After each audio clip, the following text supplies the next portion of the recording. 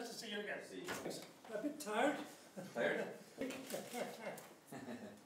Very interesting. Yeah, the first thing I want to say to you is to congratulate you for your and give a good example to. Absolutely. We had an extremely constructive discussion about issues that touch on human rights in Georgia. I congratulated him on the adoption of the prosecution law, which I consider to be a very important step forward, which the Venice Commission of the Council of Europe also considers to be a very important step forward, and a law which has been drafted in consultation with European partners.